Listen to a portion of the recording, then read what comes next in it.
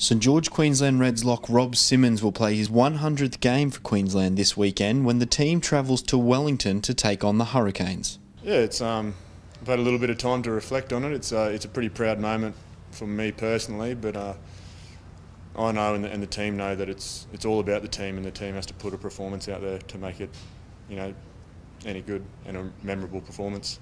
Simmons will become the youngest forward to reach the milestone for Queensland after making his debut as a 20-year-old in 2009.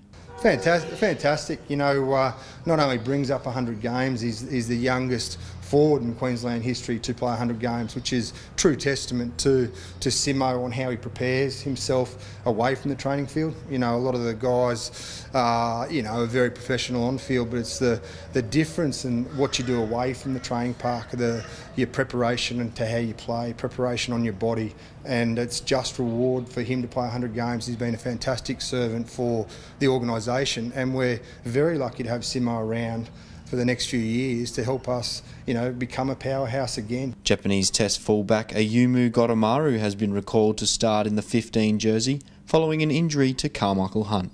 Yeah, different types of fullbacks, but Goro brings a very good kicking game.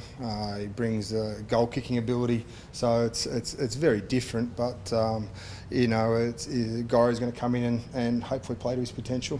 The Reds will kick off versus the Hurricanes at 5:35 p.m. Queensland time on Saturday the 14th of May. Michael Atkinson, Reds TV.